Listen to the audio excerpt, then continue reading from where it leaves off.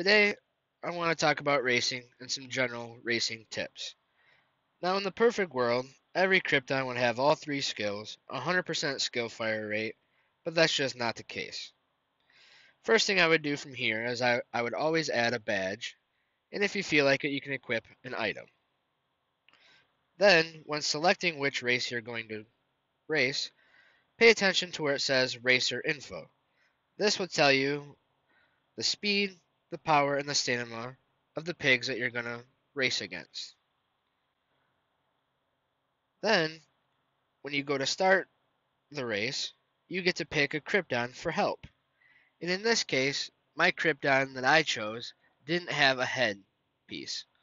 So I normally would pick a Krypton that does have one, like this one here with the hat. And then I would start the race hopefully getting all three pieces then. And then in general, I have 5 tips that will help you win more races.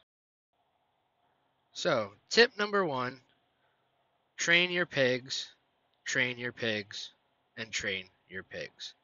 That's the only way your pigs are going to become faster and faster and beat more Kryptons. Tip number 2, get into the slipstream. This is when you fall behind another Krypton in the same lane and cut down on your own drag. See how the stamina bar turns to blue?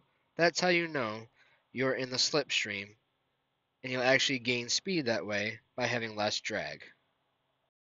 Tip number 3. Are you having a hard time on a time attack to get that gold crown? Well, use the piggy dash and you'll receive a sudden burst of speed. This will help you get the gold crown. Tip number 4. Save stamina to avoid unnecessary obstacles, such as those lightning bolts. Tip number 5. If you can't beat him with speed, beat him with a hammer. As always, thanks for stopping by and watching this video. I hope these tips help you win more races, and I'll see you out there on the racetrack.